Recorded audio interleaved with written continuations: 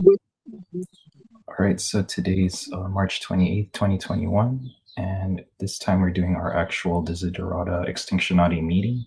How did you want to do this? Any reactions to Lear Keith's interview? What do you want to discuss right now? Yeah, let's discuss that. Can I say something about Lear's? Yeah, Start there. I mean, if she's coming back, we can probably talk to her about it. But I was thinking about even if all Lear's dreams came true, we still lose a lot of human beings off the planet in a fairly short period of time. And that's going to happen anyway. But I don't know. Sophie, have you read her book? Does she actually touch on that at all? The kind of realization that people have got to come to, that there's a bottleneck that humanity is approaching, and like I don't know. Can I just ask that? Does she address that at all in the book? Do you know? I can't remember that. I can remember that on the other writers of the book I read, which was Deep Green Resistance. I think Derek Jensen is a bit more of a doom. I can't recall. I'd have to look again. Lear. Yeah. So abrupt about our future. I can't answer that question. I don't know. We'd have to ask her. I don't know. Yes, I know. She comes back. But maybe she plays with the idea, because she says that radical action, she said it when she was talking. She was saying, you know, she agreed if we had time, we could do that. I mean, we don't have time. So I think I don't know where she is in that line at all. No, she seemed a little bit contradictory, because on the other hand, she was sort of going on about the grassland reclamation and all this kind of thing. So it was a long-term project that there was some possibility that we'd actually go through with. But even if it did happen, you know, I mean, you've got billions of human beings currently laying claim to that land for other purposes who are not going to let it go. She's a farmer, and she needs long-term. I mean, you know, if you are on a project, and if she's really wanting to do what she's doing, I suppose she needs to think long-term, even having at the back of her mind that it might be futile. Do you know what I mean? Oh, well, of course, yeah. I mean, I guess it's that sort of principle of doing the best you can, even though, you know, you might not get to some dream. Sorry, I'm not being very articulate. I think what I was trying to get to was that I think it's an important part of the entire story to lead people to really get it, that a lot of people are going to go, and they're going to go no matter what the scenario is. And I think that's probably the beginning of getting people more serious about what they're doing, how they're behaving. You know, it's a bit like what Hugh was saying about XR, that like 50% of the people he polled were still talking about 2100, you know. There's this real schism between people who think there's a reasonably long future in which something can be done, and people who are just you know, absolutely looking at a short-term, you know, certainly civilizational collapse. Sorry, do you want to come in, Sophie or Hugh? Because I'm not being very articulate at the moment. Can you pick up on what I'm doing, what I'm saying? Yeah, do you want to talk, Sophie? So I think we'll have to check with her, but I think that she and Derek is kind of like on the Michael Mann point of view, and that's that we all know we're screwed. It's just a question of how screwed, and nobody knows how screwed we are. So I think the only thing that makes sense is you barrel forward understanding that we're all screwed and the civilization is screwed. But you try and mitigate the damage as much as possible. So it's not a question at this stage. I think everybody agrees that the train goes over the cliff. It's just a question of what speed it goes over the cliff now. So the reason why nobody wants to have this conversation is because it gets kind of treads on people's wokeism very quickly. Because the first thing you have to say is, if you're going to try and make sure that some people have the best hope, who are they? Now, straight away, people start, in England, say, where they're all privileged and massively over-optimistic about their prospects on a tiny little island. It's just, when you talk about refugees, they think of all these brown people swarming into Britain. And when I talk about British refugees, I'm talking about part of the 64 million Britons that won't be able to feed themselves. There's only enough land space to feed half the population. So, if you're looking for refugees, they're streaming out of Britain, not into Britain. But, that blows people's minds straight away, although it's as obvious as anything. Places like Japan, I think, what are they, 120 million or something? It's like, that's a very small island to have 120 million people on, And so when you start looking at who are the best survivors, it gets complicated because it depends on your view of, what you can do in terms of climate mitigation. If it's solar panels and wind farms, then all the people in cities survive. My view is that the people in cities are the vulnerable ones. 70% of us will be in cities soon. Over 50% of the world's population is cities. And I pretty much think that if you're realistic, you've got to write them all off. I mean, there's cities, what the hell are you going to eat? You're going to eat concrete? It's like, those cities will have to be evacuated to the surroundings. I mean, go and look at every situation from Uruk to Ur to, all the cities in Mesopotamia that are now dust bowls. You go and look in South America, and they all evacuate the cities. They can't, because the cities are a big hub where all these resources are sucked into the center. If those tentacles and lines of communication and logistical channels break down, the people in the cities have to leave and abandon the city. And that's why you find all these abandoned cities. So, if you look at a place like Rome or something, Rome almost got abandoned. It didn't get abandoned totally because there were still some communication routes. There were still some sea routes and stuff. But everything now is so fragile and so high-tech. You just saw in the Suez. It's like, our society is far too brittle for the cities and those logistical networks to survive. Because if you think of like a plowed field somewhere in America, the corn is not actually edible. People don't realize that. They think, oh, there's oceans and oceans of corn from Iowa all across the Midwest. And you say, it's not edible. You can't go into a cornfield in America, grab a load of corn and start chowing down.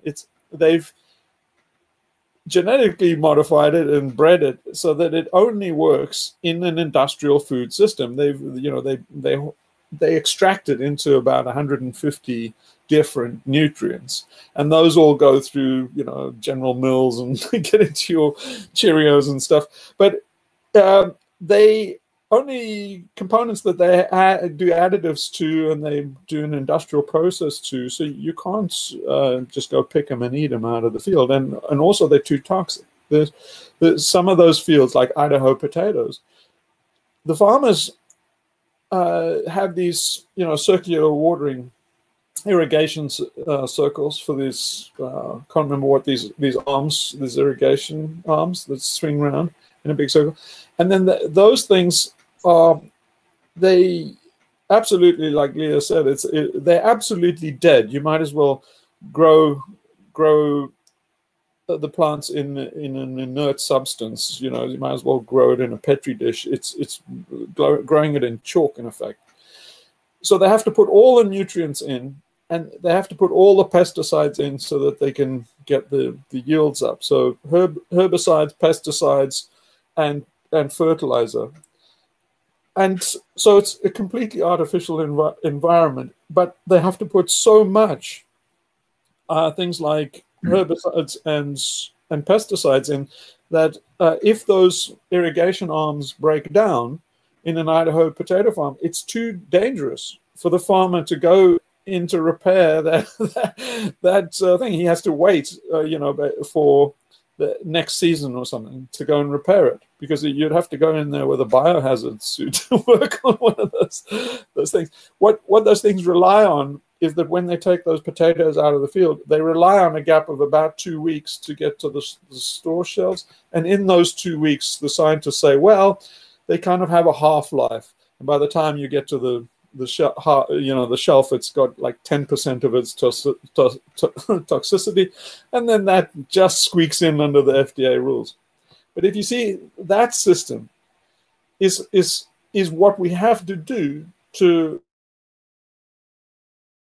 have mass nutrition, and particularly in the States, corn.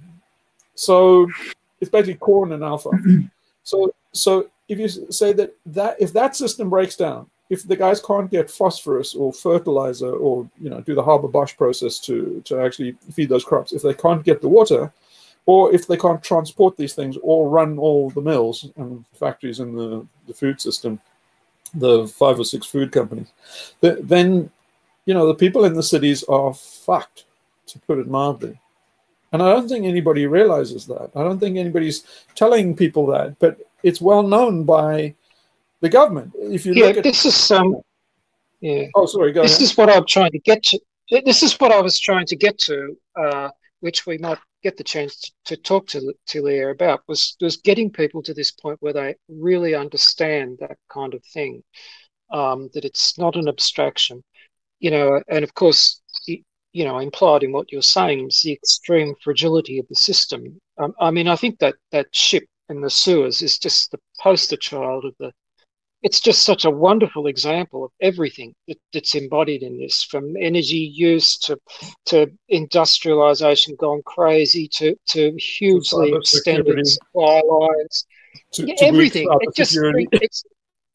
It's all contained in that story about that ship. I was quite fascinated with it, the way it do you know if they've actually moved that yet? Is it still there? I know it's still there. Yeah, I'm betting. I want to make a bet. I saw some pictures there. Just I don't want to say too much about that thing, but I saw some pictures. Well, I do. well, like I went back and looked at Earth Null School to just make sure about the wind story. Bollocks. I went back and then looked at the pictures of them mining it out, and that ship plowed in there at about as full speed as you can get. So it's like, dude, okay. I don't know how this is what. So weak. Do you mind if we talk about this for a minute? Because I got into it a little bit. Just let me close the door. Sure. Okay.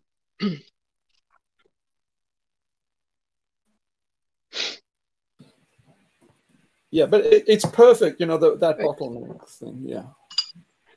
Yeah, the thing is, first of all, I want to lay a bet with somebody. I don't think they'll ever move that ship.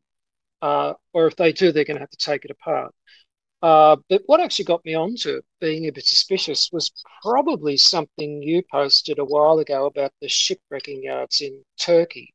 Or I kind of must have got there from one of the maritime web links that you'd posted.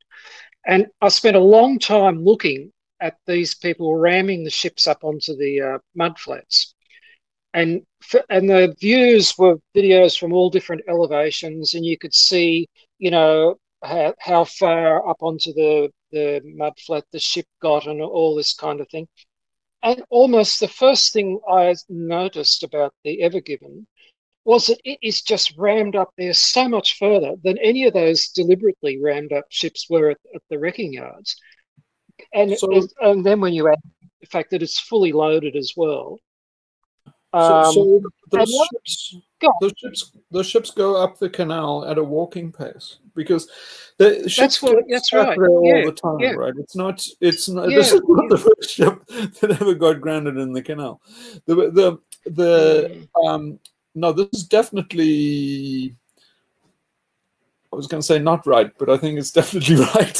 Not right. But the thing even so, though, I mean, you know, whatever it is, almost 250,000 tons at walking pace has got the most phenomenal amount of momentum at any rate. What are the banks of that canal like? Are those banks really? At full speed, it takes those things 7 miles to stop. To stop, yeah. What are the banks of the canal like? Are they just sandy? They're just sand. Is it very soft? It's just sand. It has to be dredged all the time. And a friend in Egypt told me that there was a storm that day. I just got a yes, message. but they're talking about. I looked at Earth School. I couldn't see anything. No, but we don't really know, because they told me that there was a sandstorm. Now I'm not saying that there's a causality between the two events. Yes, but it's you know. Did you see the dick pic? Yeah. But I've seen the edge of the Suez Canal, and it's sandbanks. There's a few little places where there's concrete. But if you look at photographs, satellite photographs, even, you can see that on the edge of the Suez Canal, there's people growing stuff like this. It's just like earth and sand, and there's no, it's you know, there's nothing, there's hardly anything hard there. It's just no. I'm puzzled. I know nothing about this, but I'm very puzzled about this event. So what? That's why I posted on Reddit that somebody might have done something, because. The thing is, I think it's probably a state actor, and I presume it's probably the one with the square head. It could be Pooh Bear, because I saw trending on Google Trends is that I'm okay somewhere. So wait, I must have another version open somewhere. Hang on a second. I'm hearing an you're breaking up here. You're not clear. I'm hearing a big echo. Can you hear me? There's no more echo now, but there was earlier. Okay. So yeah, well, obviously maybe there was a bit of surveillance kicked in there. But yeah, I think I saw trending on Google Trends that the server message blocks, SMBs, which are things in Microsoft, which are a little bit vulnerable. The maritime industry is tremendously vulnerable in terms of IT. They're an easy target. And I thought it was very, very strange that the guys in China, they all, it was the only region that had a big spike in searches recently for SMB. And so, yeah, there's this thing called Ghost SMB. I think it might be that. You have to find out whether they had Microsoft things on board. So they could have then switched off the engines, the port or starboard engines on one side or something. No, they only got one. No, what I expect they did is it's pure speculation, but I expect they got it up to full speed and then jammed the rudder hard over. So yeah, but also the other thing that doesn't fit is that you would normally hear something like they would pin it on one of the helmsmen or whoever was on watch, and you would hear, like Exxon Valdez, oh, the helmsman was drunk, and that song, and you're like, you never heard it. Nobody was fired. Nobody was just like, it's perfect. It's an absolute diamond of a spot to do something like that, because something is going to, on top of the already messed up supply chains all around the world because of COVID, they're all going to have to go around Africa, and that's a disaster, isn't it, for costs and for piracy and whatnot. Yeah, but there's so many actors in this thing, it's hard to tell who it is and what their motives are. But there is a growing bunch of guys who, watch Assassin's Creed a lot. So basically, when activists talk, and especially green activists, they're on the left, and they they don't see the big underbelly of this beast. But there are a lot of actors that run the gamut, from guys doing insurance scams in China on ships, to state actors, to activists that are, you know, putting Uncle Ted's dream into practice. So there are huge numbers of forces arrayed here. But you see, on the green side, they don't see it, because they're all street activists, and they don't know that all of this is going on under the waterline. Just to go back here to what you said about the captain, I think that was also interesting, because normally when that kind of thing happens, the first thing that happens is we want a scapegoat. The Egyptian authorities have just arrested the captain on suspicion of blah, blah, blah, you know, and a massive investigation has... The Egyptians would... Yeah, but no, but all that's happened is the captain has said, oh, there was a bit of a storm, and that kind of vanilla story is all there is. It's all wrong. The whole crew would... I mean, this is freaking Egypt. Egypt, you do anything, they'll stick you in Abu Ghraib in a hole somewhere. It's like these guys are not pacing around the deck after they do that. This has big repercussions for Egypt. They would, you know, haul them off and make mincemeat out of them. But the other thing was too, the ship owners to pay up or something, you know. But I mean, there's no way in Egypt you go and do this, and you go, oh yeah, well, sorry about that, guys. Can you help me get it? It's like, no. And then the other thing that was really suspicious is they sent a US team out, and it's like, okay, I got the picture. But what fascinates me? But the other thing is, look, you know, I mean, it's so bad. Can you imagine that? Like, if this was in the 1930s or 20s. You would have real reporters and speculating on. I mean, like, look at the wreck of the Maine, you know, in Havana, and all the newspaper articles and the conspiracies and the intrigue and analysis, and now nothing, zero. You think, seriously, have we got this dumb? But we have. Even the other thing is about the silence on this thing, because it's an enormous thing. And I did look at yesterday. I went through the different media. Sometimes I check. We're trying not to get nauseous. And nothing. There's tiny. There's no deep. I know with COVID it's difficult to travel. Getting into Egypt is tricky, and that part of the canal is quite far away from Cairo.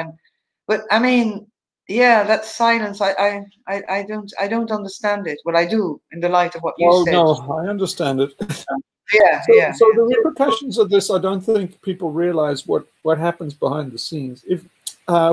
You can't just start sending all these ships around the Cape. For one thing, you know, they're not budgeted to take on all the extra fuel oil to go around the Cape, and they're not insured. So you could theoretically bring down Lloyd's or something, or make Lloyd's very rich by bankrupting, you know, Maersk and these container lines, because if they diverted all ships around the Cape, they would probably have to reinsure them, and it would cost them so much that it wouldn't be feasible to do it. So it's most of them, I think, would lay furlough and waiting for it. But if you think in terms of like the fresh goods and unrefrigerated stuff that's just going to shit in it, you know, you can't really. Well, they've got some of those ships are supposedly got animals on at the moment. But you know, just in looking into I was looking into some of the figures, you know, and I mean, a ship like that, you know, they were talking somewhere getting towards 400 tons of fuel oil a day to run that thing, you know, and you look at all, if ships like that have got to go around the long way, you know, just fuel costs, let alone anything else. But also, you know, when you get to a machine that is that vast, it's almost half a kilometre long. One thing I didn't do, which I should have done, is look at the Baltic Dry Index. So if you have a look at the Baltic Dry Index, it's the cost of actually hiring a dry goods vessel. So if the Baltic Dry Index suddenly peaks, and it should, because all these everybody's booked these ships to carry their goods around, and if they all delayed somewhere like in the Suez and the Med, then it throws everybody's supply chains out and should drastically raise the cost of shipping dry goods, because basically there aren't containers to ship stuff in. So if you see the Baltic Dry Index spike, that would be interesting. There'd be repercussions from that. The Baltic Dry Index is a very good thing to watch. Just in general. This could be one of these. This could be one of these events, a little bit like when the first news of the virus came out, and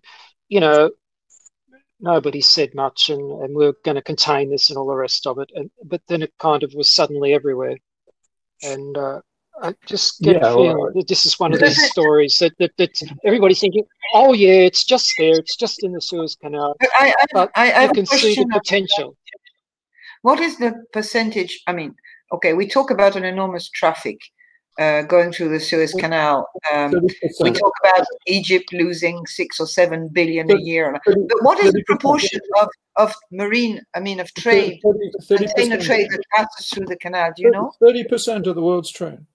30%. Okay, thanks. It's huge. It's huge.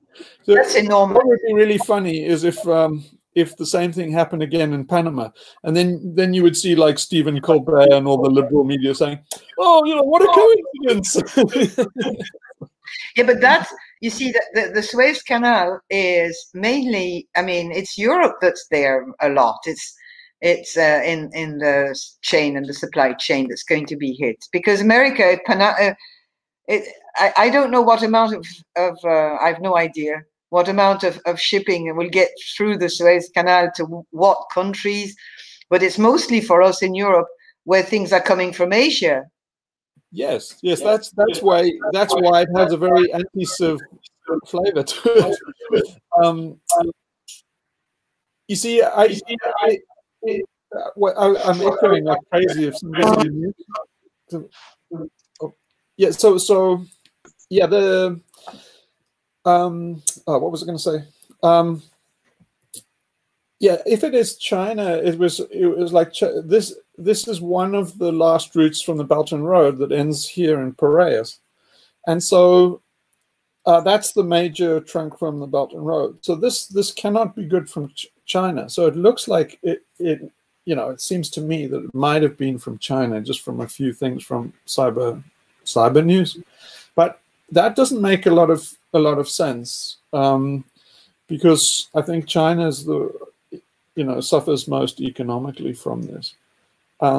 It has a strong flavor of anti-Civ, or otherwise it has something to do with Iran. But the actual ship is it's a European company, so it's not a Chinese ship, which is suspicious. But anyway, it's devilishly hard to figure out what's going on. These kind of things you find out decades later. But and the other thing is the repercussions. You won't be able to tell. There'll be all sorts of repercussions, like food prices and delays, and this will be responsible. You'll never be able to connect them up. It's just too murky, the information. But anyway, the takeaway lesson is ships are extremely easy to hack, and yeah, if you look in at what Uncle Ted was saying, this is exactly the kind of thing. But what the lesson here is just how damn vulnerable the whole system is. That's the takeaway. And then this is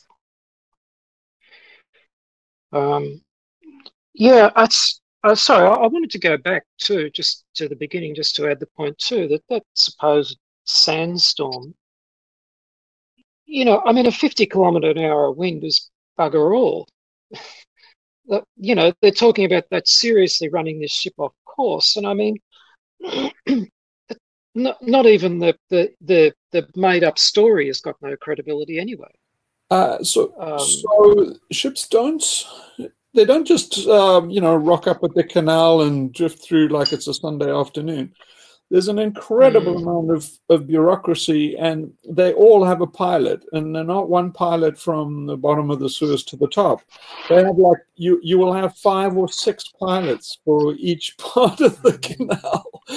So the idea that you know, oh, it just got a little bit blown off course. If there's sandstorm or any kind of risk, this is one of the crucial areas of the world. They don't fuck about. They don't take risks. If there's the slightest risk, they wouldn't let a ship through. So it's all nonsense. I mean, if you just go, I mean, okay, there's a bridge here that's kind of strategic for Greece. The amount of rigmarole you have to go through to go under that bridge, for me to sail under that bridge, I have to call the guys up, and I have to drop the sails and go through an engine, and you're at an exact point. He'll tell you, go through this pillar and that pillar. And it's like, that's just a big thing in this huge strait. You know, it's like, this is one of the most, you know, strategic areas in the world. It is you know, it's defended to the hilt. And but they make it sound like a whoopsie daisy. It's like, it's just not right. Yeah, that's the thing that got me. That the whole, it was such a flimsy. It was just so bloody weak that it was almost inviting you to sort of say, hey, go and look at this a bit more closely, because it was just such a thin story, you know. Oh, a 50-kilometre-an-hour wind, and the captain says, you know, caught the ship, and you know, oh my God, it's just. But where's Tintin the other and side of it? Tintin and Slurry should be down there investigating and writing salacious stories and having dispatches every day on the intrigue and what it could possibly be, and getting and what do we get? Nothing. It means that they don't actually get revenue from, you know, how juicy a story is. It's like they get revenue from advertisers, and they don't give it. I also think that the general public, a lot of people around me, and I've talked to a few people about this the last few days, young people, I don't think they grasp the importance of the Suez Canal. I don't think people are interested. I think this COVID thing going on, I think we're going to get used to see events like that happening more and more, whether they're inspired by Uncle Ted or whether they're, you know, cyber attacks or whatever. We're in the third world war. And nobody's going to say anything, because there's just this general apathy and ignorance. You know, if you ask a lot of people, even in Europe, where's the Suez Canal? Why is it important? How, you know? No, I mean, you would be surprised. And if you want to go to your local stupid IKEA, or I don't know, IKEA, it's European, but supermarket or anything that you from Asia, it's coming through the Suez Canal, but nobody cares. I think nobody cares. They will shortly, because they will. It's about to kick them right in the crotch. But what it'll translate to is a lot of unrest, because they're going to get, say, shortages and shops. They're going to get all stuff like that. And then they're just going to be angry without any understanding. So it's all to the good if you're an anarchist, because all of this translates to anger against the state. So they've got into a situation where, you know, they're infantile, and big sister and the nanny state looks after you. And when nanny doesn't deliver on your porridge, there's going to be temper tantrums all over the Western world, but they won't understand the deeper thing about what's going on. But the days where people can afford to, you know, just do woke stuff and be so willfully ignorant, those will dry up quickly, because soon it becomes part of your survival to know what's going on and predicting where the next thing's coming from. So yeah, it's basically, it's good to talk about these things now, because the shock and horror is going to be awful when this reality catches up with all these kids.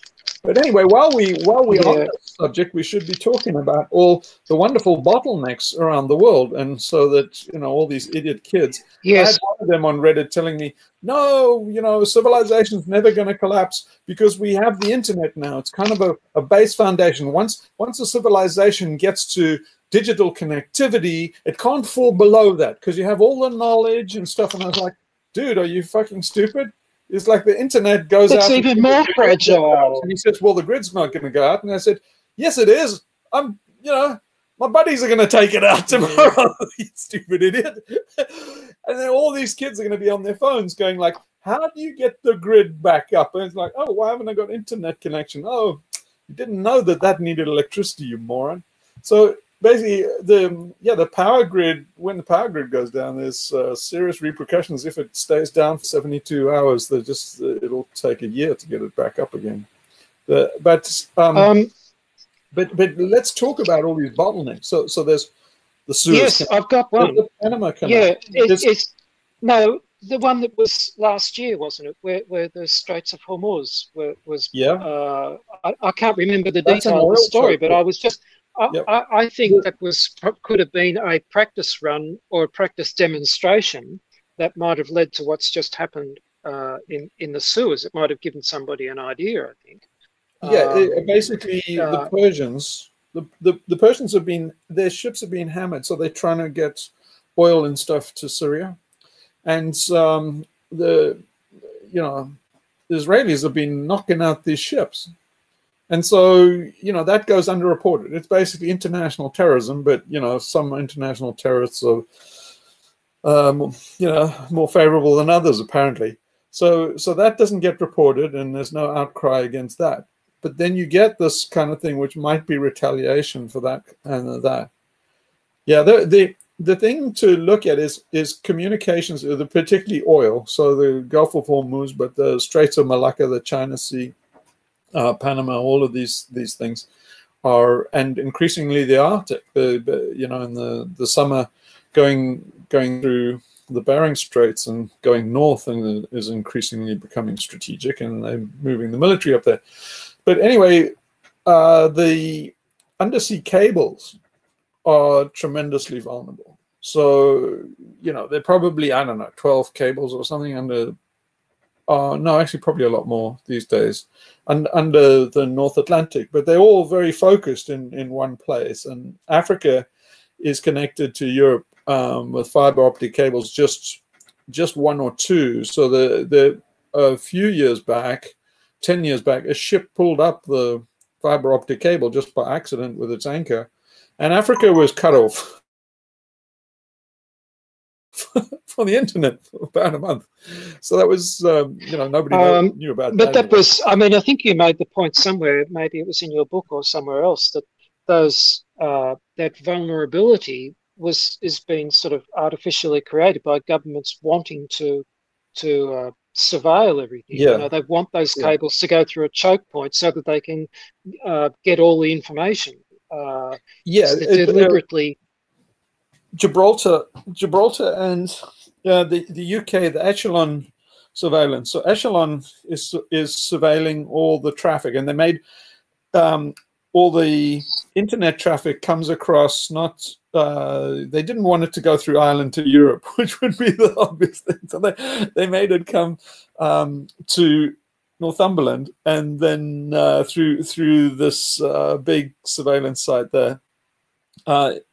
Yeah, did you see that thing I just posted? They got this thing, NCF now, but Bojo's made a attacking cyber force, the National Cyber Force, which this has just been done in Australia in a big way. Just a few months ago, and there's this enormous, suspiciously enormous budget going into this. Yeah. And they've sort of said they're doing it, well, they're sort of saying stuff and not saying stuff at the same time. But just looking at it from the external factors, you can read back into what the story behind it is, I guess, which is what you're just saying about the what Boris Johnson's doing, you know. Yeah, well, yeah, when you're talking about concentration of these choke points in terms of digital communications, if you have a look at Gibraltar, they all funneled into Gibraltar because that's, you know, Africa's connection, and Britain won't give up Gibraltar to Spain because of its espionage potential. So when I landed in Gibraltar a few years back, it's just filled with these young English guys, and you know, in the clubs and stuff. It's about, you know, it's like 10 guys to one one girl, and so yeah, I got chatting to them and trying to do my usual thing where play the little game always players, like how much SIGINT can you get out of an ass, and yeah, they're all in signals intelligence. The whole of Gibraltar, everybody sees this big rock. I think it's a big rock. It's actually a honeycomb. It's just hollowed out completely with all these facilities. But if you know that, you just, you know, if you look on a marine chart, they have all the cables listed. You can go and look at Navionics charts or something like that, and you know, they're all there in plain sight. For, you know, incredibly. So if you go on like Google Maps or something like that, then they pixel out strategic things. But they can't really do that on a marine chart because they have to warn shipping that, like, oh, there's a big, you know, marine cable or a pipeline or something like that. And so, but it is all there, all sitting invulnerable. There's no security and obfuscation that the system has. So if most of the computing, for example, is done in Amazon Web Services now and in Alibaba. The two biggest cloud services are Alibaba and Amazon Web Services, and all the government stuff is largely now on Amazon. And their facilities are distributed all over the world in hard sites. But you can find them. they all out there. They have power backup and stuff, but not that long. Their power's not backed up for very long. They have a lot of solar and stuff, but if you go on the dark web or the onion ring and stuff, it's like all of this stuff is open knowledge.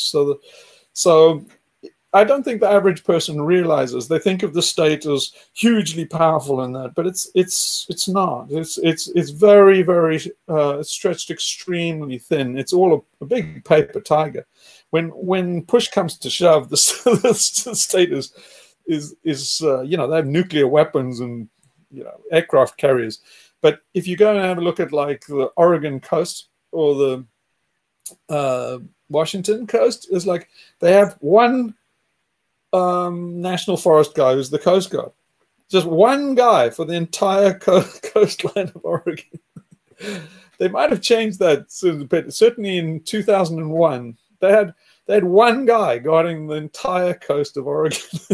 The only thing is, I would say, saying about those undersea cables, is that I think Facebook, I saw a program a while ago, Facebook are just investing trillions probably in all this new infrastructure. So they're rolling out new undersea cables, apparently. I can't remember where. I don't know if it was in the Atlantic, but you know how they're trying to. So it's not all, still all that ancient old state apparatus. Some of it is going to be quite new. And I can't imagine Facebook and Google and Amazon just letting it. They'll probably have some drone ship monitoring it or something. No, they won't have that. The way they tackle it is they don't guard it that way. It's too expensive. So there's a lot of impetus, a lot of the stuff in space, like Starlink and Musk and stuff, getting internet linkings, and also the Bitcoin guys, they're getting Bitcoin satellites and stuff.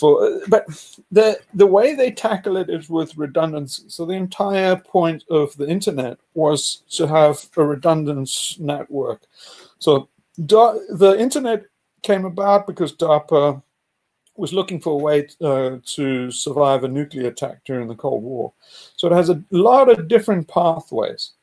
Now, there are a number of things to note. One of them is the network is a scale-free network, and it also mimics all the cities. So if you look at cities and towns and villages and stuff, they also a scale-free network. Now, the number of properties, if you look in terms of that kind of mesh network, is that one of them is that then there aren't any single choke points, but you know, that you only need 1 in 20 nodes, so 5% of those nodes, to be taken out, and the whole thing goes down. The network's too sparse.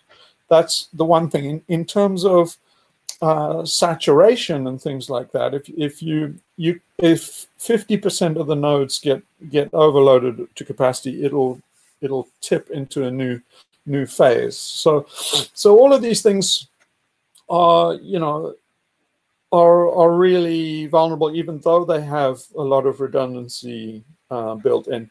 But in all cases, if you examine these closely, nobody designs these things for resilience. It's just, you know, capitalism is really cheap in this area, and you know, everybody is so worried about profits they try and cut corners. So although they make these networks as robust as possible, they will make mistakes. There'll be huge blind spots that even they don't see, because nobody is ever given the job to say, go and make sure that Google's network is absolutely secure, and then there are no vulnerable points that could be taken out. You know, they don't think that way. So they think in terms of you know, statistics and broader gathering and surveillance and stuff, and you know, so what I mean is, if you think of it in terms of the ants and the grasshoppers, the ants know the vulnerable points. If it's like the office space, there's this guy in the, you know, sitting down in the cellar who's been completely ostracized by society. He has a lot of time to sit down there and think of the vulnerabilities on the system. So he knows stuff that no one else would know. It's like with, you know, where all these organizations, Facebook and all the big corporations, they'll pay handsome money to, you know, white hat hackers to find vulnerabilities, like bug bounties, won't they? And you can imagine, well, it's always easier to be the attacker, isn't it, than being on the defense in these systems, or the sort of line of work that you used to do, you know, in computers and systems. From my understanding, from my layman's understanding, it seems that it's harder to be on the defense than being on the offense and looking for a loophole or you only have to find one loophole, but you have to defend everything. Yeah. So the thing is that those white hat, black hat things is they're not really done as much as they advertise. What those most things, because it's capitalist America and capitalist world, really, those kind of things are arse covering. So they're not really like a military establishment. If you had a military commander whose life was at risk, he would make very sure that his fortifications were secure. But if you're talking about an executive, they just want to cover their ass. So they'll go to Kaspersky or something like that, or some bunch of charlatans, and they just want to be able to say, we covered our ass, we made sure we were secure, we got a check in the box, or we signed up to this security service, or we did Gartner or Forrester. But they're not sincere about security. They're just sincere about covering their ass. So again, that's a big vulnerability. And they love to offload security to third parties. So, you know, you can make a career out of a consultant as long a very good one and lucrative one, as long as you understand that you're the fall guy. They're just looking for a guy to indemnify them and take the fall when there's a vulnerability. That's all. They don't want you to do anything other than that. And so, yeah, so the system has huge flaws in it. But I'll tell you, one of the things where they're making the biggest mistake known to man is they for a long while they've been getting, they used to get hackers and just throw the book at them. By 2000, around 2000, at the turn of the century, they did the normal totalitarian thing where they just ratchet up the penalties, and basically if you're caught hacking or caught on a government server, they just give you the death penalty. And then after a while they started to realize, well, this is not a good plan.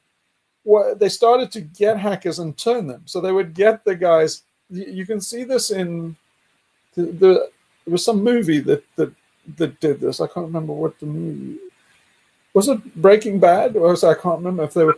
No, what was it? Was it the 80s one where they hacked in and sent missiles? It was like a war game. Oh no, not the war game. No. I mean the thing. Oh, I know what it was. It was House of Cards. Oh, so, okay.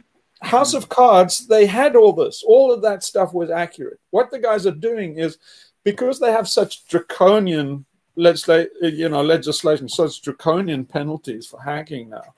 I mean, child molestation, you might get 5 years, but minor hacking, 30 years minimum. So it gives you the idea of what a threat this stuff is. But the thing is, like Charlie Shrem, remember him, the Bitcoin scapegoat guy, Charlie Shrem? Yeah, he's in there for life. Because he was the guy who allowed. You know what they got him for was basically betting drug dealing. So they said, people are using Bitcoin for drugs. So Charlie Shrem changed. He was hosting the servers or something, wasn't he? Yeah, so. but it wasn't even one of the guys on the servers. It was one of the guys on the servers. Some transacted with somebody else, but it's basically two parties removed, and the prosecution said, well, you must have known that your exchange was using for drug dealing. And they said, like, yeah, but everything is. It's like, you think the banks don't know that, money's being taken out of an ATM and used for a drug transaction on the streets. And of course they know. They're laundering. I mean, HSBC and stuff, they're laundering drug money. All the banks launder. If you go down to Tampa or Florida, the banks are like fucking Scarface Inc. Basically, a large chunk of change comes from drug running. But they never get prosecuted. Yeah, the SBA are going after NatWest. That came out over the last couple of weeks. Now the government are going to sell all the shares in NatWest for money laundering because But it's still the cost of doing business. They hardly get a rap on the hand for the billions they get.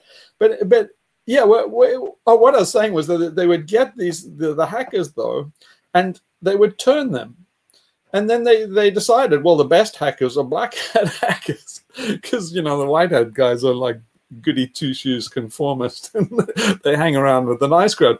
But the black hat guys are the really seriously knowledgeable ones. So that they would, faced with these draconian penalties, they would offer them a plea bargain, and then they would say, come and work for the NSA. Well, that's a huge fucking mistake. If you're a linear thinking Mike Pompeo arsehole, then you kind of think very linearly. You think, everybody's like me and thinks America's wonderful and stuff, and I just have to put you on the right place, show you, young man, how to be patriotic, and give you a fucking pittance of a salary, and now you completely turned an American. It's like, no, of course not. These guys are as resentful as all fuck. So basically, they're building up armies of people that are resentful. So if you work in the NSA, what the hell do you do? Of course, you can network with all the other guys that think you were stiff. So they've been building this up for a long time, and then they got bitten rather badly in 2015, I think. they got bitten badly by apparently one guy who's called the Shadow Brokers.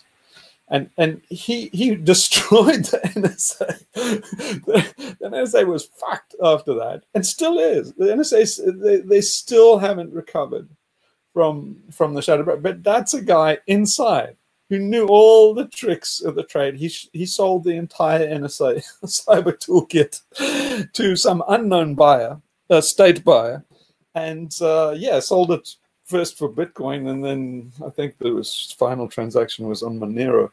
But you saw Bitcoin went from like 2 cents and went up to 70,000.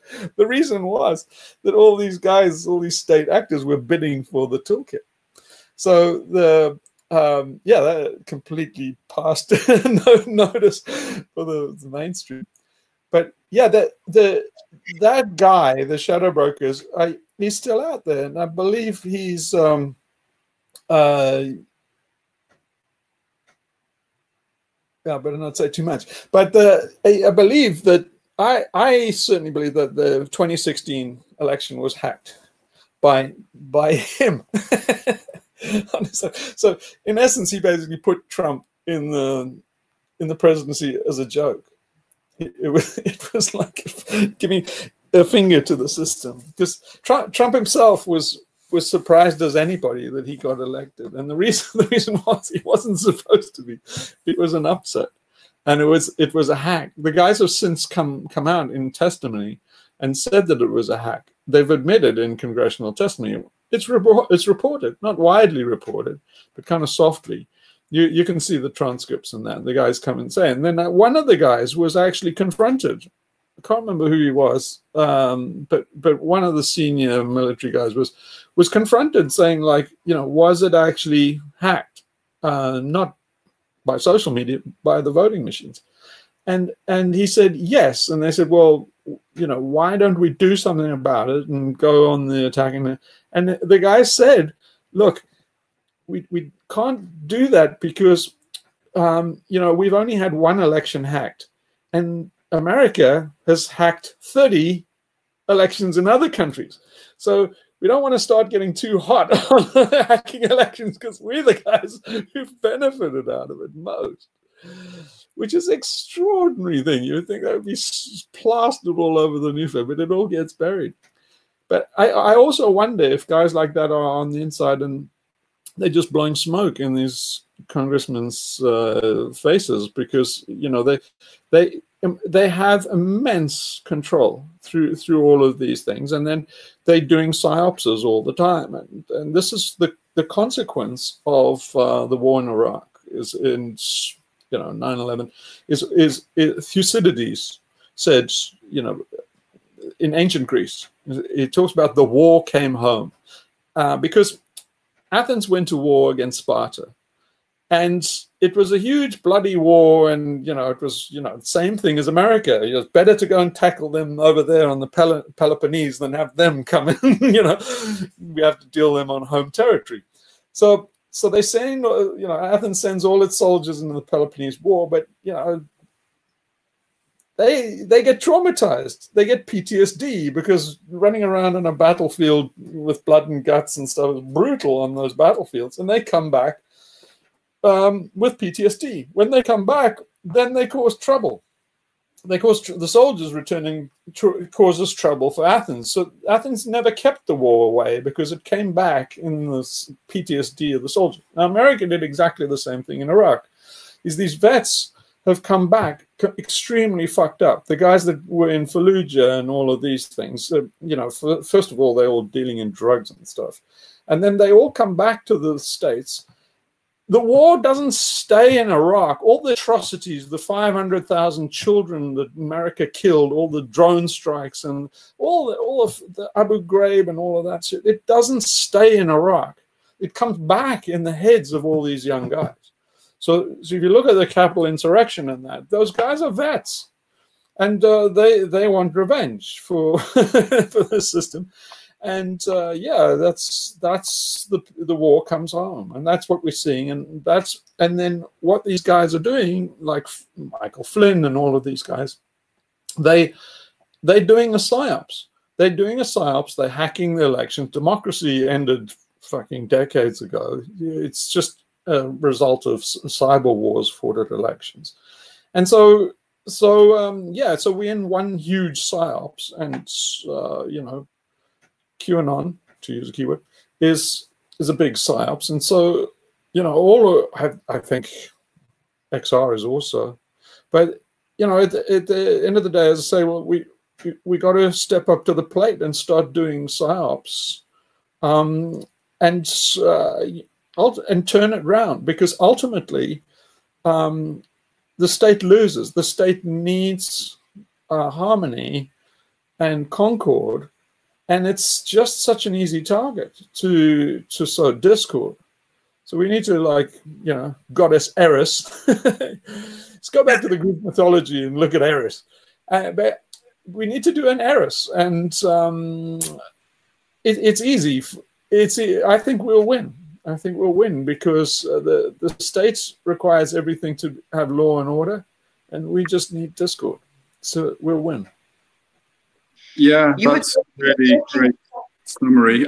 Sorry, just to quickly say about the XR psyop, do you think that, so you obviously state actors trying to, basically the end goal being that then harsher draconian rules come in for, you know, cracking down on people on the street, you know, locking people up in their homes, ties in with lockdown and things? Or is it something, I don't know, simpler than that?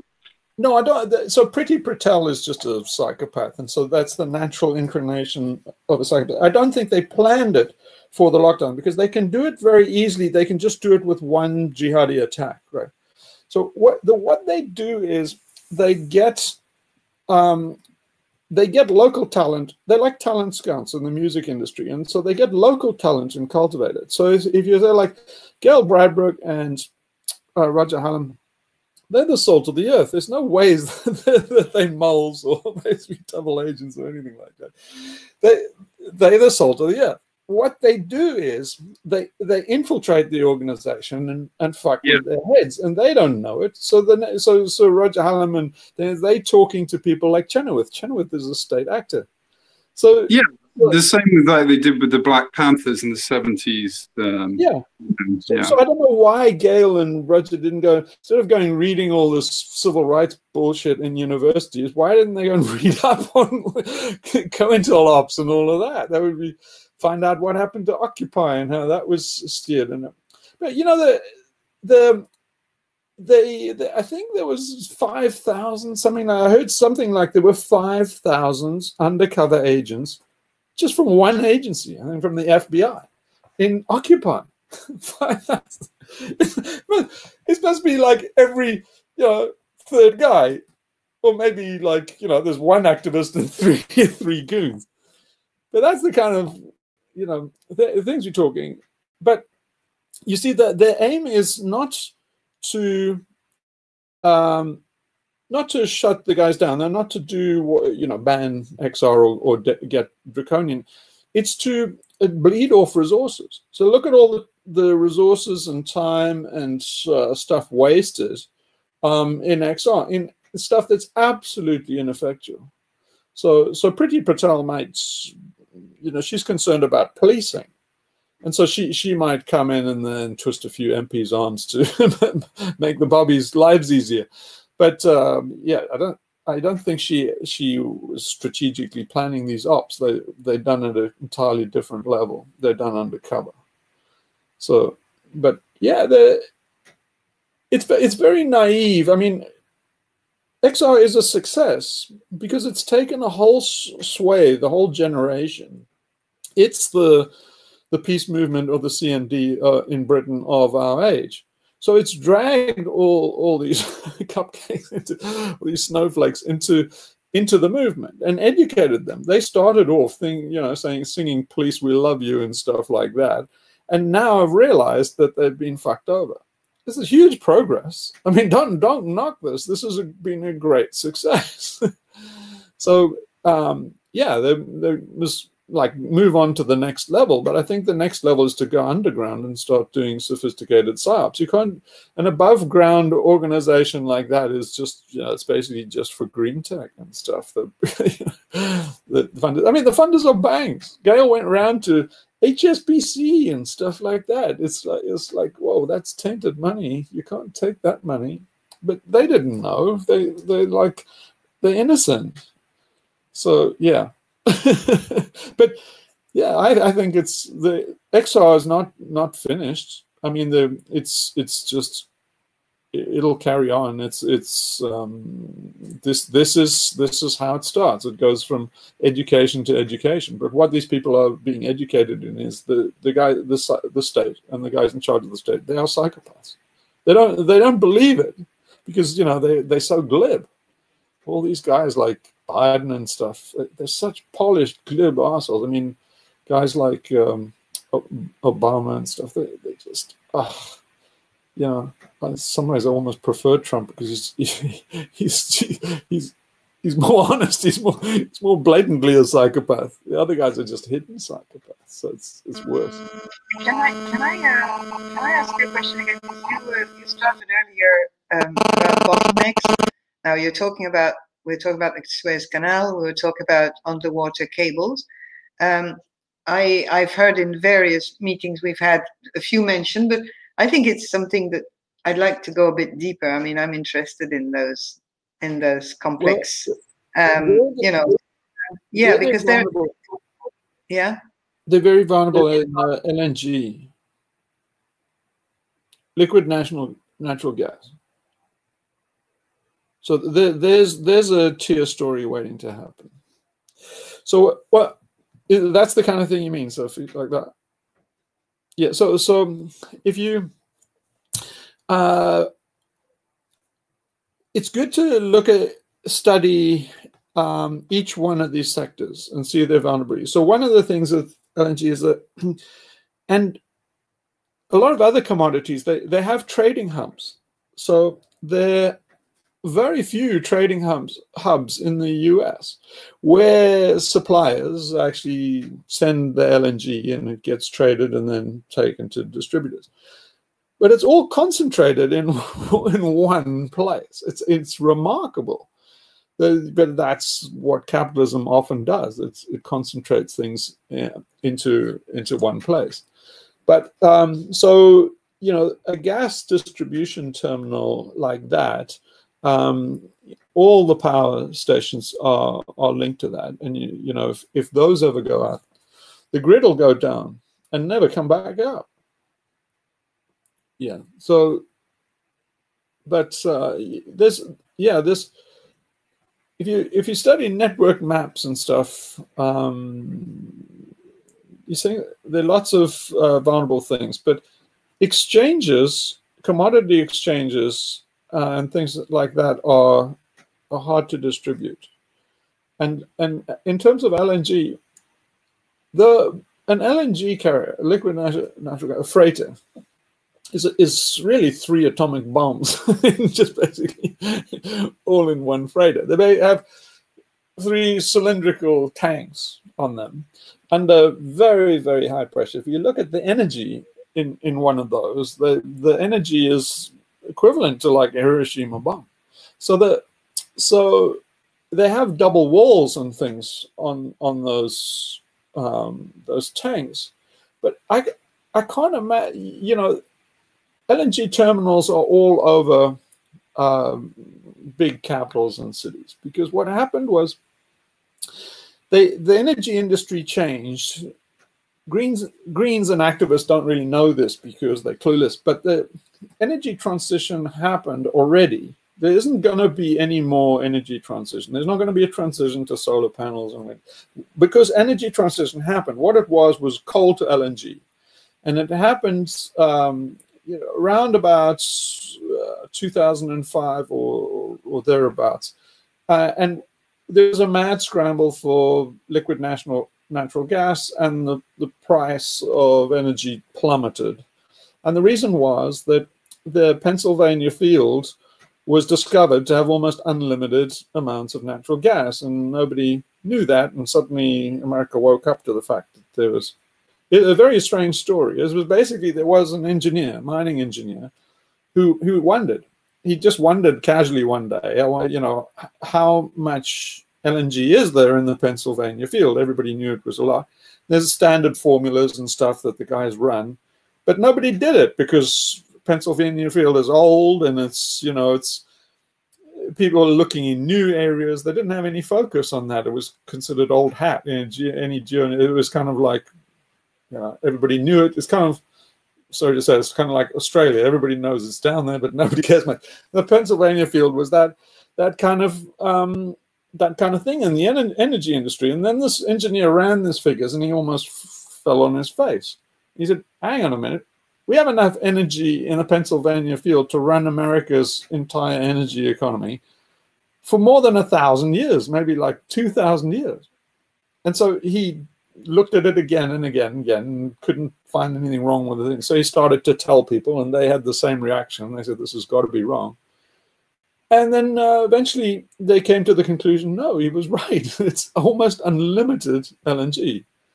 So what happened instantly was the whole world pivoted to liquid natural gas and moved off coal as soon as it was economically viable to move off in terms of power. And that's where we are. So then, but what happened is all the cities around America, they started putting in massive LNG terminals and bringing in these LNG tankers.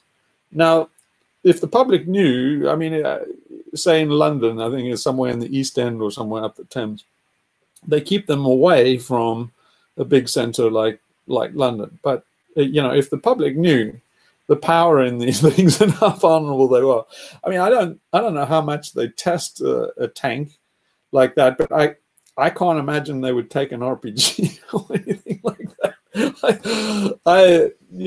In terms of I mean, they're not Hindenburgs. They're just the energy density is extraordinary. Just go and Google it.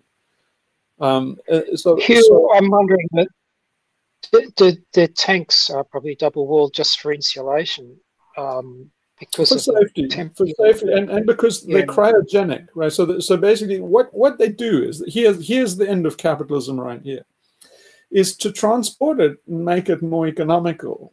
They lower the temperature of the gas so that it liquefies. So that's why it's liquid. It's a huge amount of gas that's brought to a temperature, cryogenic temperatures enough to lower it. So part of the reason for the double walls is to lower the temperature. But they try to keep secret the configuration of these things, but it's and the design of them, because of security reasons. But you know, you can easily find pictures and drawings. I think with those some of the ships, I mean, I haven't gone into it, but I assume that if anything happened to the ship's engine, the refrigeration system would stop, and that would be pretty exciting too, because you wouldn't be able to. On that score, I'm not sure if they continuously refrigerated, or do they need refrigeration equipment? I thought once they're under pressure, it's kind of like it's exactly like I'm not sure. Yeah, I think it's like maybe you're right. Yeah. In other words, once you've reduced the temperature and liquefied it, as long as you can maintain the pressure, it'll stay there. Yeah. I was under the impression they still had to keep refrigerating it, but I might be wrong. I'm not sure. I think there might be certain parts of the piping and stuff like that. There might be bits and pieces that they have to have refrigerating, but I'm not. It wouldn't be difficult to find out if the ships need, refrigeration equipment. I doubt it, because that would be really, really, really unsafe. I mean, I kind of feel it would make it so unsafe that it would make LNG unviable as an energy source. But well, nothing is stopping the madness anywhere else. Well, but I mean, the thing is, though, I wouldn't recommend anybody just goes out and monkey wrenches is one of these things. The way to think about them is kind of the way XR was thinking with, you know, that Earth, truthteller.earth. You know, basically having a whistleblower report and trying to tell people how vulnerable our system is, because the general perception is that it's really robust. But if you think it's better than attacking these things, it's better to just know that that's the vulnerability, and then you can see other systemic risks. So one of them is so then once you know that's the actual point, it's thinking a little bit lowbrow to thinking, okay, well, now you do an operation against one of those things. You said, what would be the result? It would just be a spectacular, and I doubt you could, you know, stop them moving or anything like that. It would you might raise the public awareness, but you'd terrify people, and the mortality rate would be high. But you know, think about it in terms of, say, insurance, because all of these things exist, and insurers and stuff would know that. If you have a look at the insurance system, you could see vulnerabilities, say, in reinsurance and stuff like that. A lot of these things, like Lloyd's and stuff, are pretty shaky underneath it all. And if you found one reinsurer like ING was a bottleneck in the 2008 financial crisis, because it was the insurer for all these people that had derivatives, and there's no way it could cover them. So for example, you could stop the movement of LNG much more effectively, for example, if you took out the insurance industry, because all the regulations and that, so you can't move a ship without insurance, and if an insurer went bust, a big insurer went bust, those ships would stay in port because they wouldn't be able they wouldn't be able to cover the regulations and move, and so, you know, that's the way to think of it. But in essence, I think the system is most vulnerable in the financial realm. So I think that if you follow that line, you follow all the lines of the most sensitive, dependent things, it's capitalism. So, you know, where the boss is weakest of all is in his bank account. So all these guys are frauds, right? And the whole capitalist system is a huge fraud. So if you take any guy from Trump to Hearst or any of these guys, they're all really bankrupt. They're just bankrupt in such spectacular style that nobody can call them on it, because otherwise they take down the whole world. But all these, you know, like Deutsche Bank and all these guys, they're in exactly the same position. They're rapacious, unrestricted capitalist whores. And so they've completely overextended themselves.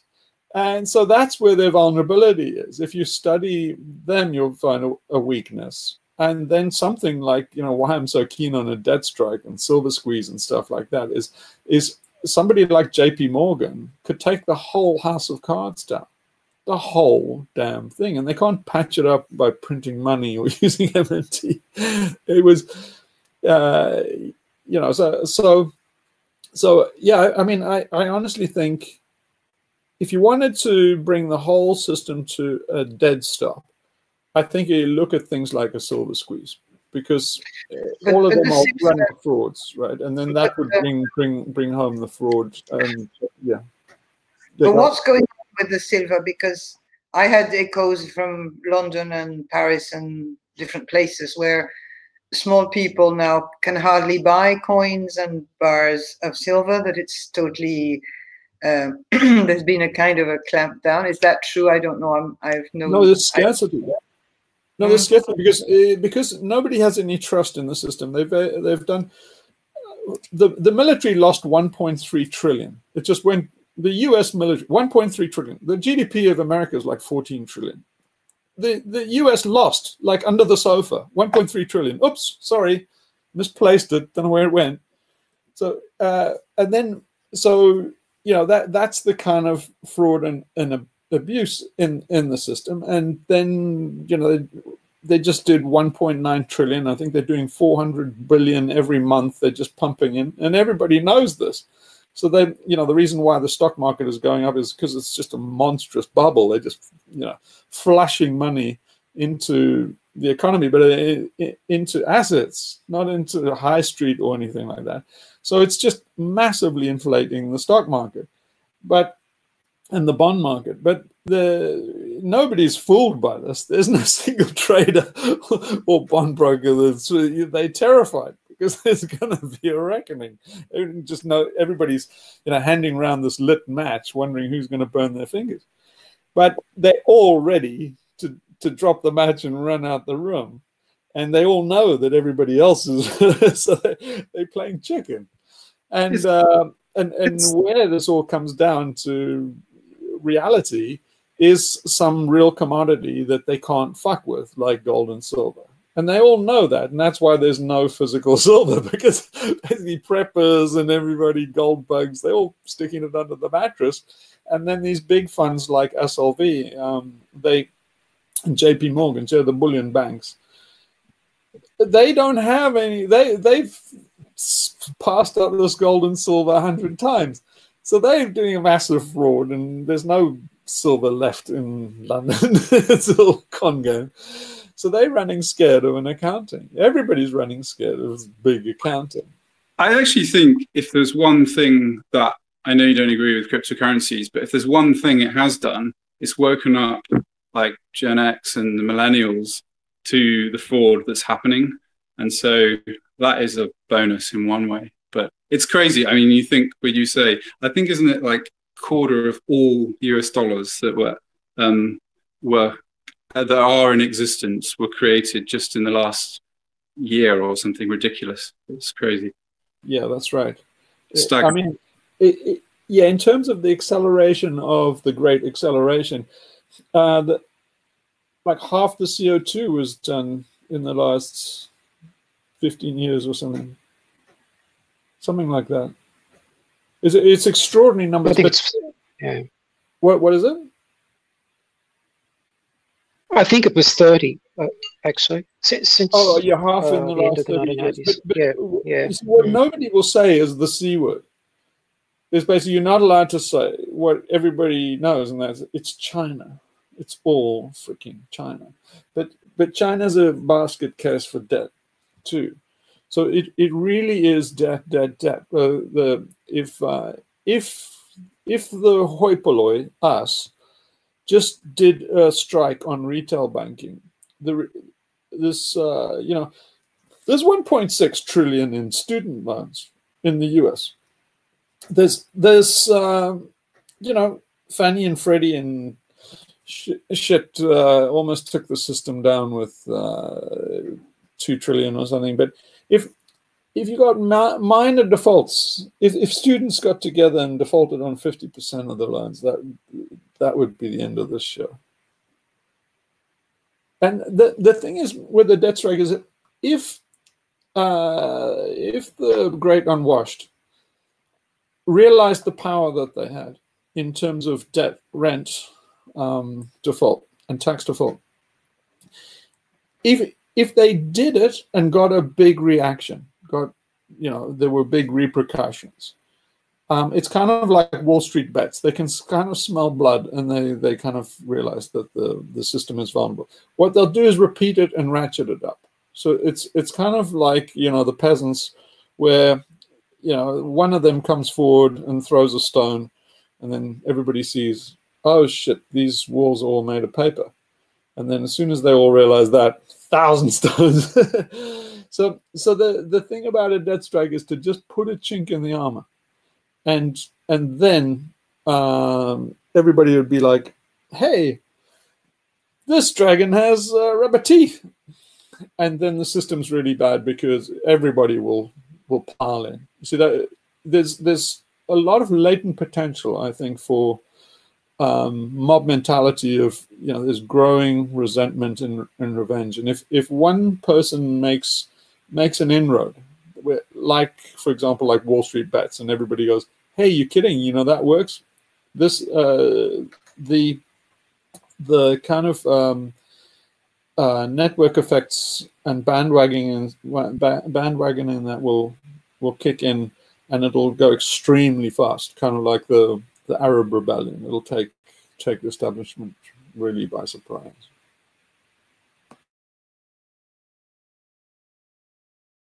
Oh, have I been talking for a hell of a long time?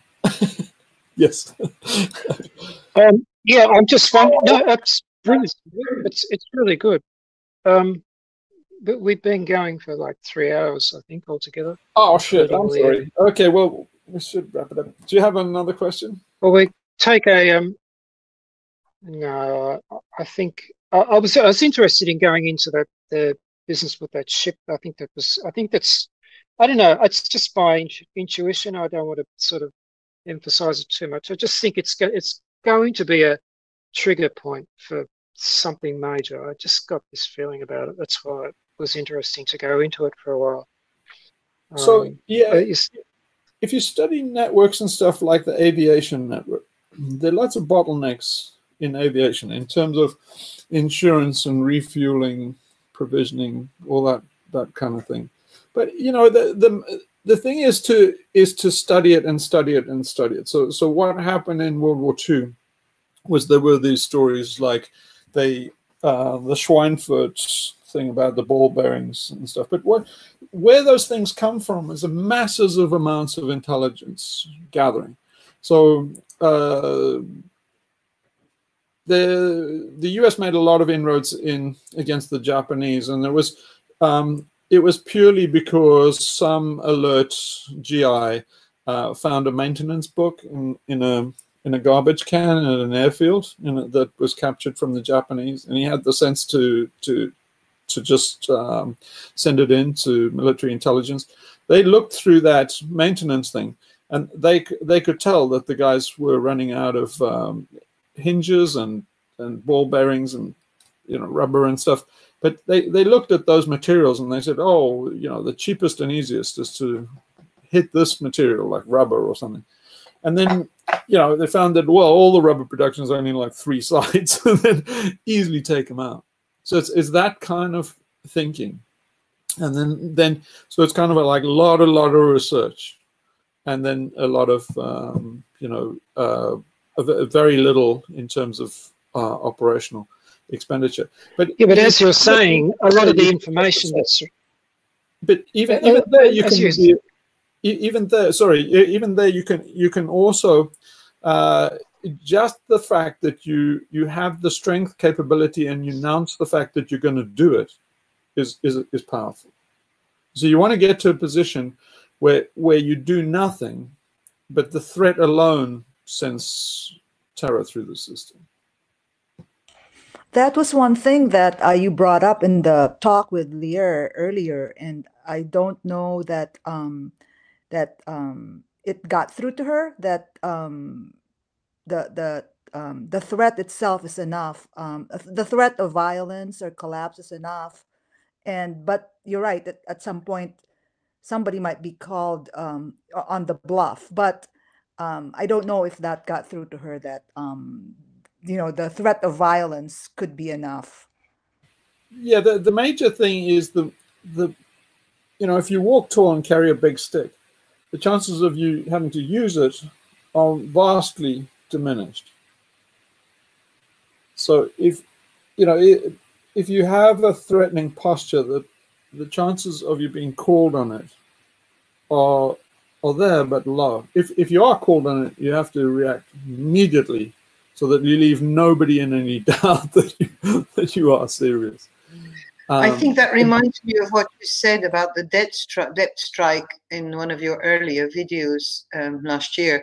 The fact that even the project is there and that the possibility that people could default could be enough to bring down the system without having to. Yes, I remember that. Bad psyops to actually expend lives and material in an operation is actually bad psyops because it's all psychological. I mean, it's kind of unethical to use people's lives for a psychological goal because if you know your job, it should be all psychological, and so the net effect is to try and achieve the same thing with psyops. So, for example, Exxon now is talking about COP26. And these guys are kind of divided because there's some clueless kids that are like, well, this is our final year and we must go to COP26.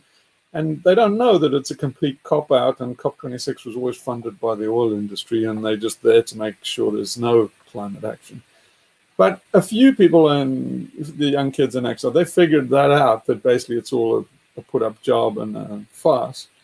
And so, you know, I'm saying, well, boycott the bastard thing. That's the best thing you can do.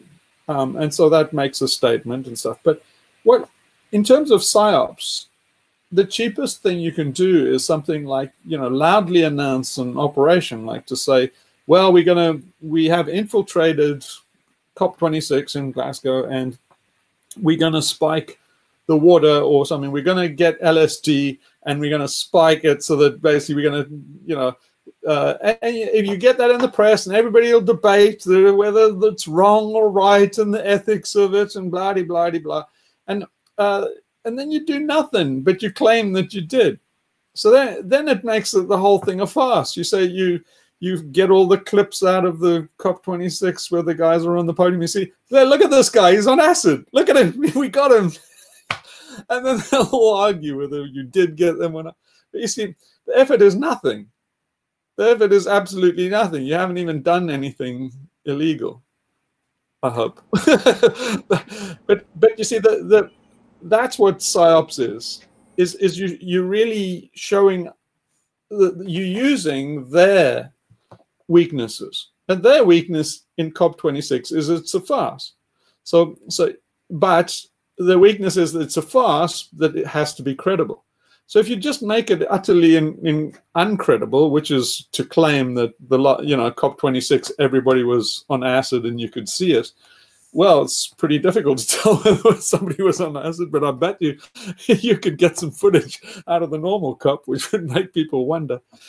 And then that's your victory, because you've got through to the public that young people have lost interest in the COP. I mean, I don't think there would be a COP27 after a fiasco like that, because why would they do it? Everybody's seen through the farce. But you see now. Think what Exile is likely to do. They're likely to go up there, have a whole lot of people arrested. Basically they're reinforcing that COP26 is legit. And it's like, don't do that. Do the opposite. Try and think up ways where you can delegitimize it. That's PSYOPs.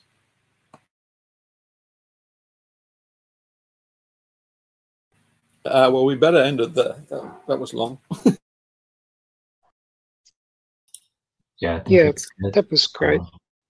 We might want to talk about it a little more, just about that topic of PSYOPs. I think, I don't know, I'd be interested to know, is it something to start out small, like within yourself, and then, I don't know, make it grow, or, yeah.